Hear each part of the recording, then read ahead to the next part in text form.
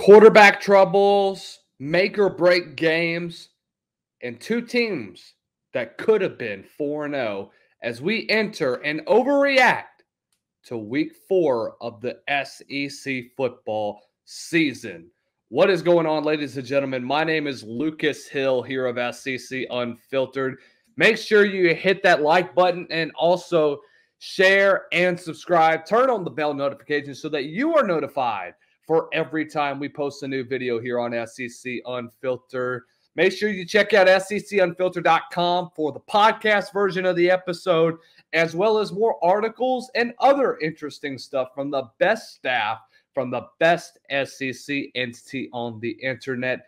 As usual, every Overreaction Monday is brought to you by our good friends over at Prize Picks. Going over to prizepicks.com or download the Prize Picks app on your Apple or Android device and use the code SECU at initial signup to get $50 instantly in free bets when you place your first $5 or more lineup. Throughout the month of September, they're having a brand new special for that. Every time Caleb Williams throws for just 1 yard, you win big. So go ahead and take advantage of those deals and many more with code SECU. Let's just go ahead and kick this thing off. We're not going to waste any more time. Let's go ahead and get into Overreaction Monday. Mississippi State, there's no doubt about it. They're the worst team in the SEC. Not only did you just lose your starting quarterback for the rest of the year, you don't even know if you're going to be able to get him back for next year. Look, for starters, Jeff Lebby goes back. This all goes back to Jeff Lebby's hires at the beginning of the year. You hire Coleman Hutzler to run the defense, but guess what? It's been a huge struggle. Yes, he's worked with guys like Nick Saban and Will Muschamp and many more, but you haven't had any success whatsoever on the defensive side of the football. You're one of the worst in the run game. You're 111th in total defense, and there's no guarantee that you're going to improve. And maybe it does have to do with play calling. Maybe it also has to do with the fact that this is a very young defense as well. But you're telling – I mean, this loss this past week just proved to the entire world that Mississippi State is going to be the worst team in the SEC in all likelihood. Don't be surprised if they go 0-8 in SEC play. Hasn't happened in a while. But, man, Jeff Lebby's offense is going to be elite, and we knew that Mississippi State's defense was going to have problems. Now it's just going to get worse from this year now that you just lost your starting quarterback, and the play calling on defense is absolutely horrendous. For the Florida Gators, they may work with two quarterbacks for the rest of the year. I wouldn't doubt one bit about it. Look, Florida has had their struggles all season long with inefficient quarterback play from Graham Mertz and, of course, DJ Lagway, who has shown promise. But, again, he's still young. We still don't know what he's going to be like if he is to remain in this system at Florida. Had plenty of success, both of them combined for just under 300 yards total passing. Showed success with running the football as well. You got DJ Lagway involved in the run game. I don't think Graham Mertz really ran as much as you would have thought. But, look, had a big-time game against a poor Mississippi State defense, and they just ran flat over them. The running game finally got on. Montrell Johnson had a big game. Jaden Baugh had some big carries. So, look, if you're Florida, you needed to win this upcoming game against Mississippi State in order to keep Billy Napier's job alive for the next 2 weeks going into the bye so that you don't have to fire him before the game against UCF. But, hey, things are going to change once October 5th comes around. If they lose that game, Billy Napier will be fired on Monday. He's not going to have a presser. Come Sunday morning, reports are going to come out that they have officially fired Napier, and all likelihood, Dan Enos will take over as the interim head coach for the rest of the year. It's been a hectic season for Florida. It's been a hectic offseason, and it's not going to get any better if they do lose in 2 weeks against UCF. for the Auburn Tigers, they don't have a quarterback. Boy, is this going to be fun.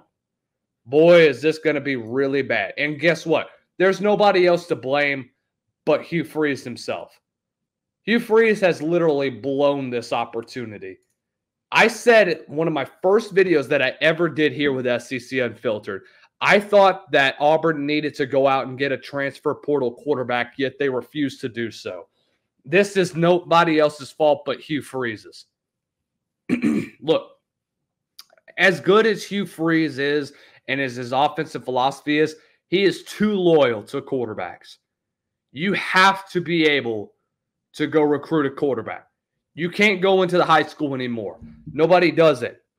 Nobody wants to wait 2 or 3 years to have a quarterback develop. The only ones that are willing to do that is if they have an experienced veteran in front of them, and you know that that's going to be your guy to the future. Just like South Carolina has with Lenore Sellers and like Florida has at the moment with DJ Lagway, and what Texas A&M is doing right now with Marcel Reed at the helm. Look, there's no doubt in my mind Auburn can be one of the most talented teams in the SEC. They have a stacked receiving room. A stacked receiving room. Keandre Lambert-Smith went over 100 yards receiving this past weekend.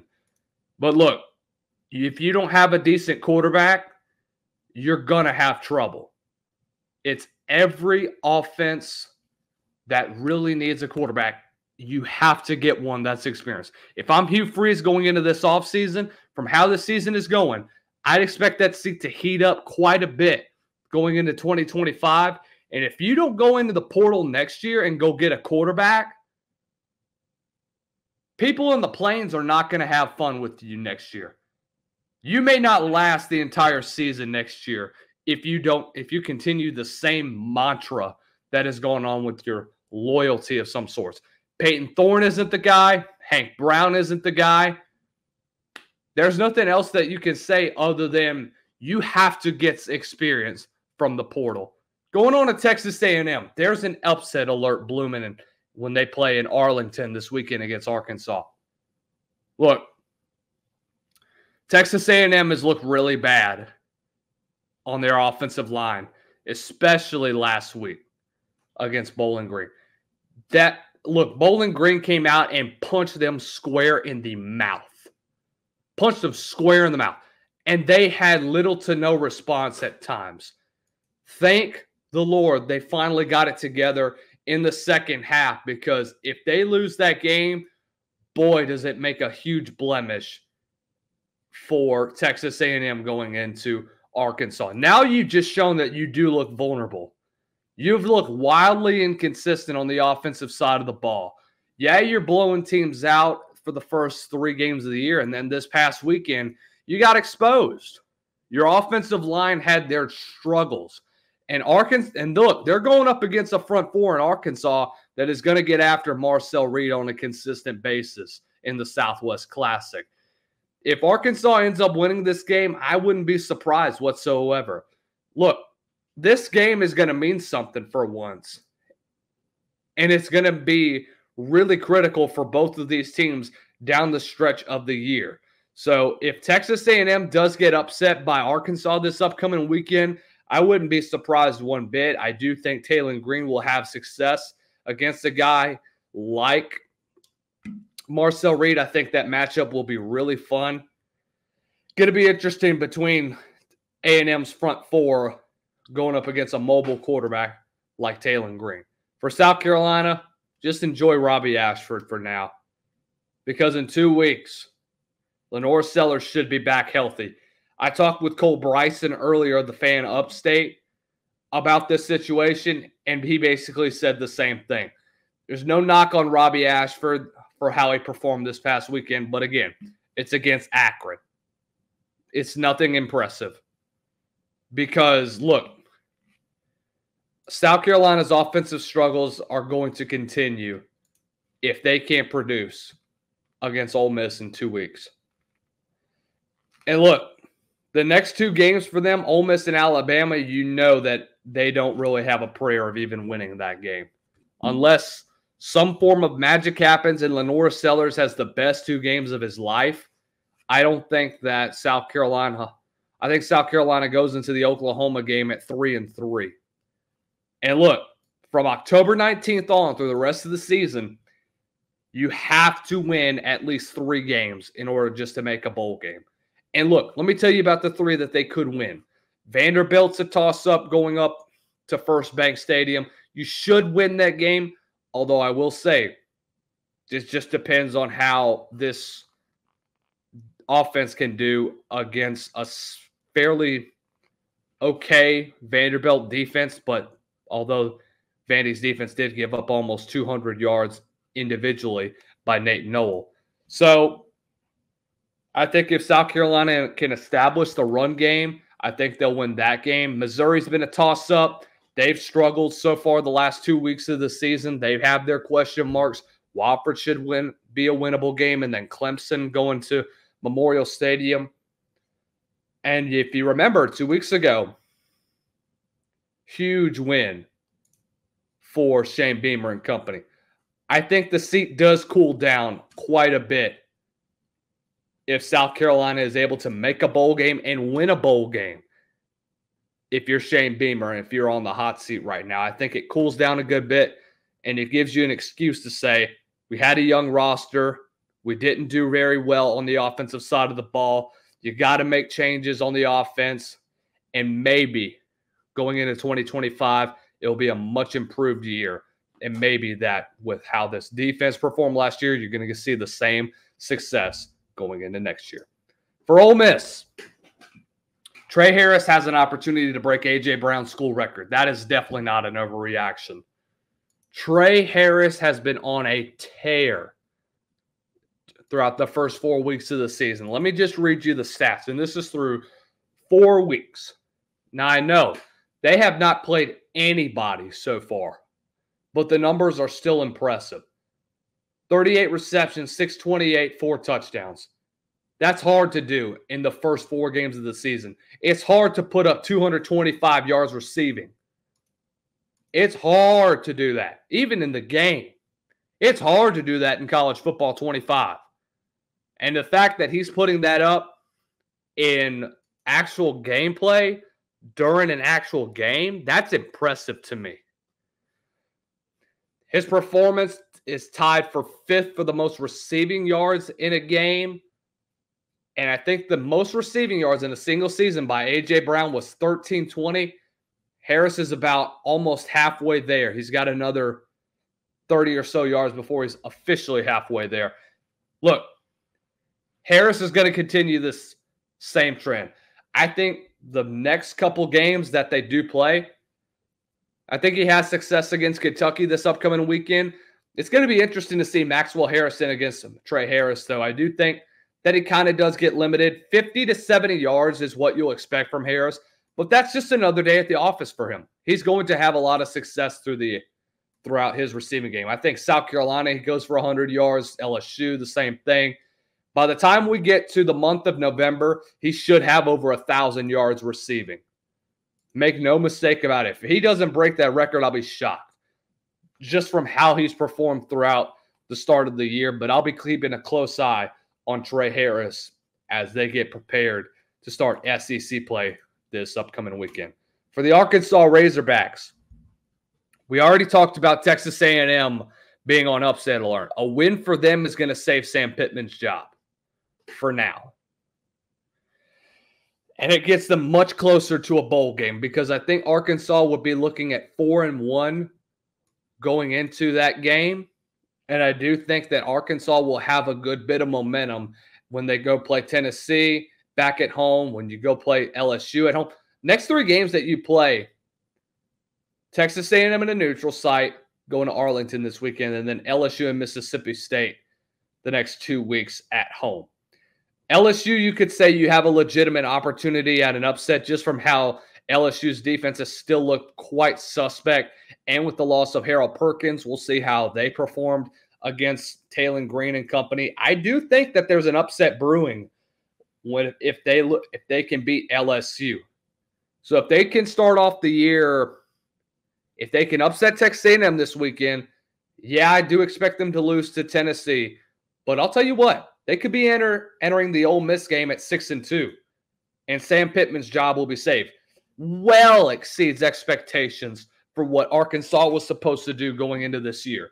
There was no way in my mind that I thought Arkansas was going to be able to escape and get to 3-2 after the month of September. Now you have a legitimate opportunity to make a bowl game now that you have a couple of toss-up games on your schedule. Going to Missouri, Louisiana Tech, at Mississippi State. If you can beat Texas A&M, you'll be going to a bowl game by the end of the year, because I do think Mississippi State is winnable, and I think Louisiana Tech's a gimme too. So I think Arkansas's offense is going to do enough to steal a game or two. Hell, this could be an Arkansas team that we could be looking at as an 8-win regular season. Holy cow. That could be exceeding heck of a lot of expectations, and it will bring Sam Pittman in contention for SEC Coach of the Year, at least a top 5 finish as well. For Kentucky, you got 2 All-Americans on defense. Jamon Dumas-Johnson and Maxwell Harrison are playing at an All-American type level. You rarely see that on a Kentucky defense. Usually when you think about Kentucky, you start to think about how they do on the offensive side of the ball and how they've been underwhelming. And they have been very much so this year. Is it on Bush Hamden? Is it on the play calling? Is it how Brock Vandekrift can't throw the football? We don't know yet. We'll find out whenever we get to this weekend when they play Ole Miss. But look, Kentucky's defense is going to have a fun little day against Ole Miss. It's going to be a fun little matchup to see the run game between Henry Parrish and Jamon Dumas-Johnson, as well as Maxwell Harrison against this elite Ole Miss receiving core. We'll see how they fare. The front 5 for Ole Miss has performed well, being able to protect Jackson Dart. Hasn't been scrambling a whole lot throughout the season. Deion Walker is going to have to play a heck of a game. Haven't really called his name out a whole lot throughout the season. But look, Deion Walker is a very dominant interior lineman, and he has an opportunity to showcase his skills this upcoming weekend against a very good front of Ole Miss. For LSU, the Harold Perkins injury hurts the defense. That's an overreaction. What people think about Harold Perkins' injury, and this is somebody that has watched him over the last 2 years. Harold Perkins' injury is not going to hurt this LSU defense, and let me tell you why. The way that he has been utilized for the last year or two, it's been disgraceful. He's an edge rush. He's been primarily dropping back into coverage, covering the flats, trying to make open field tackles, and he's done fairly good throughout the year. He got a couple of stops throughout the year, but he really hasn't showcased what he did during his freshman year, which was rushing the passer off the edge. That's something that you got to get back to putting him in. Look, Harold Perkins' injury is not going to hurt this defense. Let me tell you why. This front 4 has been unbelievable, especially the 2 edge rushers. Savion Jones and Braden Swinson will be all SEC candidates by the end of the year. Savion Jones has showcased his ability to rush. He exceeded my expectations. I thought that, a guy that really struggled last year, struggled to get anything going, and then all of a sudden, Jones has performed really well in big situations. So I wouldn't really be worried if I am this team. I thought that Savion Jones was going to be replaced at some point. I really did. I didn't think that he was going to stay around for a while. I thought that he was going to be replaced at some point. I thought that a guy like Deshaun Womack could start over him. I thought Womack had an opportunity to start over Jones. But look, Savion's had a great start to the year. Braden Swinson's been on a tear recently. Got 5 sacks in the last 2 games. And he's just going to continue to elevate his game as the season goes on. So I wouldn't really be worried about LSU's defense without Harold Perkins. The biggest weakness so far has been the secondary, and it really needs to be addressed sooner rather than later down the road. For Missouri, do they have a dual threat quarterback weakness? If you are Missouri's defense, you are kind of worried at this point. They're good, but they're not as good as people thought they would be at the start of the year. They fell to number 11 this upcoming year, and guess what? They get the week off, but then they go play Marcel Reed and Texas A&M in 2 weeks. You have to take practice this week, and you have to address the weaknesses that you have shown so far on the defensive line in not being able to shut down the run game. You have struggled mightily against dual threat quarterbacks.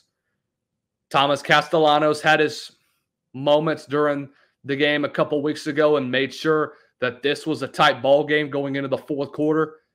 And Diego Pavia had a heck of a game against this Missouri defense. But look, I get that Missouri lost a lot of talent through injury, through the draft, and through the portal as well. But this was a Missouri defense that people still had high hopes for, that despite them losing Blake Baker, they thought that they would fit in right well with their new defensive coordinator. And so far, the last 2 weeks of the season, they've been exposed big time. They have to prepare this week in order to shut down a guy like Marcel Reed. Maintain quarterback depth. Don't let him get outside the pocket, and don't let him run. For Alabama, this could be Jalen Milroe's Heisman game. It's the biggest game that Alabama has played in the last 15 years. Forget all the national championships and such. This is the #1 game that Alabama is going to be playing. And why? Because you have a brand new head coach. People are going to say that having to keep – there's pressure on both head coaches at this point, and we'll get to Kirby Smart in a little bit. But let's talk about Kalen DeBoer. Having to fill in the footsteps of a guy like Nick Saban is rather difficult. But look, this is not Kalen DeBoer's first rodeo. He has had to replace some stars when it comes to coaches. He had to replace Jeff Tedford a couple years ago at Fresno State. He had to replace the national championship winning coach whenever he was at the Division II level. He has to replace a guy that was really toxic at Washington, and the locker room was an unbelievable mess out in Washington. And he turned that around and turned them into a national championship level contender for 2 years with a guy like Michael Penix. So don't expect this year to be any different. This is nothing new for Kalen DeBoer. I know that you're playing another juggernaut in Georgia. Look, if Jalen Milroe has the game of his life, if he performs better than he did last year against Georgia, you're going to have an opportunity for him to get his name known and continue to elevate his name in the Heisman rankings. And by November, if he keeps up with what he did last week against Wisconsin and the throws that he made and his ability to scramble, he'll be in New York by December. For Vanderbilt, should they be 4-0? Absolutely. Absolutely. You had a missed opportunity last week against Missouri that I really thought you could have won. You should have won that game. You should have won the week before against Georgia State, but you could not capitalize on missed opportunities that your opponent gave you. You should be looking at going into a game like Alabama 4-0. You get the week off, and then you go play Bama. Look, Vanderbilt's probably going to get killed, but this is a much different Vanderbilt team than what people are used to seeing. They're used to seeing the terrible Vandy that is on a regular 2-10, 3-9 regular season. That could change this year. Vanderbilt could very likely finish 4-8 or 5-7, and it could be considered a success with how the season went. Vanderbilt has to win at least 3 SEC games in order to even come close to a bowl game or even be in conversation for a bowl game. If they do, there's no doubt in my mind that Vanderbilt can do it. Vanderbilt should be 4-0, but they've had letdown after letdown that has prevented them. They got to finish the job down the stretch. They've got to play a complete game, and you've got to let your defense perform at a high level. For Tennessee, this is the most complete team in the Josh Heupel era. Yes, absolutely. This is not an overreaction.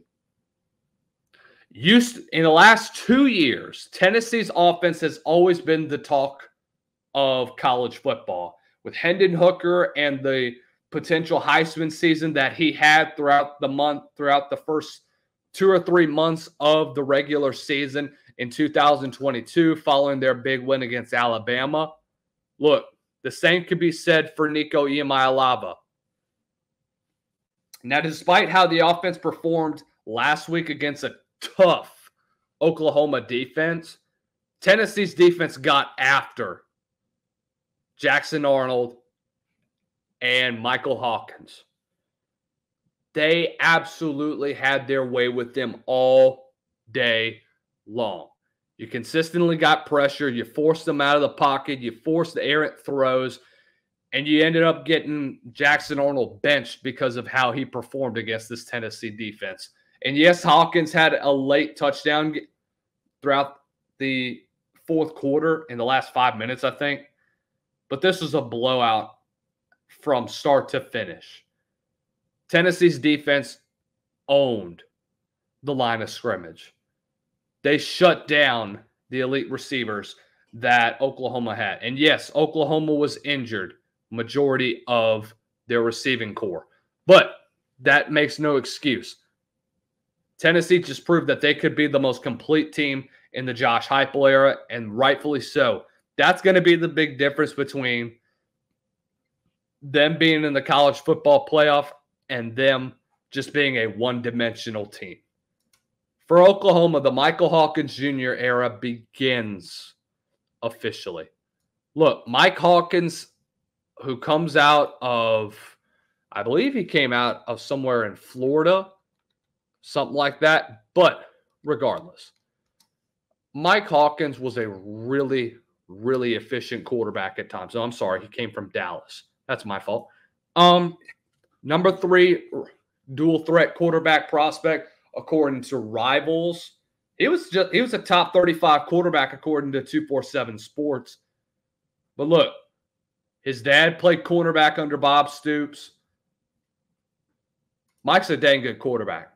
He has the opportunity to be efficient in the Seth Littrell offense that revolves around the run game. They call it the run and shoot, I want to say. But hey, look, Mike Hawkins will fit an air raid type of system that Seth Littrell has. And many people will think, well, Hawkins doesn't really have that great of an arm. He made some really good throws down the stretch of the game, especially in the fourth quarter, trying to rally the team from behind.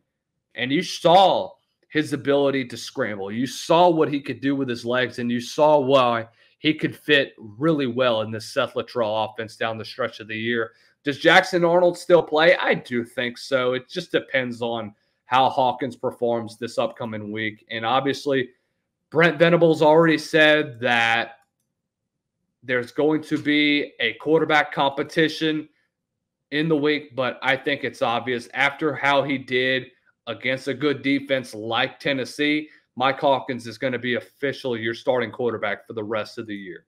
For Texas, you finally got the run game established. Congratulations. Now you're a complete offense. Jaden Blue finally ran for 120-plus yards. The run game, I think in total, the run game had almost 250 yards total rushing. But hey, Texas finally has the complete package. They have one of the best air systems. They have 2 of the best quarterbacks that if either or gets hurt, I wouldn't be shocked. I would not be worried one bit about Texas because not only do they have a solid run game, they also have an efficient quarterback in either Arch Manning or Quinn Ewers. So I wouldn't really be worried about Texas down the stretch. Got a big one coming up, though, and we'll see how it performs as they enter SEC play this upcoming week. For Georgia, final one. This could be Kirby Smart's biggest game of his career. Let me tell you why. The torch has been passed from one GOAT to another. Kirby Smart may be carrying the tradition of GOAT status coming from Nick Saban. It's going to be difficult to have to replace a guy like that and carry on the legacy of another SEC program. Kirby Smart may be under a lot of pressure because if you lose to Bama, you just proved to almost everybody in college football that you can't pass the torch and run with it. But look, we all have our – look, nobody automatically thought that Nick Saban was the GOAT after 2 or 3 or 4 years. Yeah, look, Kirby Smart has done more with the Georgia Bulldogs than what Nick Saban did during his first 4 years there, since the decade began. If you look at Kirby Smart's resume, you have 2 national championships. You have a New Year's Six bowl win. I think 2, actually. I think they won it in 2020 as well as 2020 this past year against Florida State. Look, you've been to New Year's Six bowl games on a consistent basis. You're consistently on top of college football.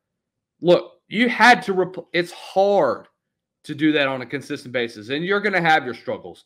Nick Saban had it in 2019 as well as 2011 or as 2010 whenever they finished, I think, 10-3. But look, don't worry about what Kirby Smart does. This is an overreaction. I don't really know if this is the biggest game of his career to solidify his GOAT status or as the next man up that rule college football. I think that comes whenever they play Texas.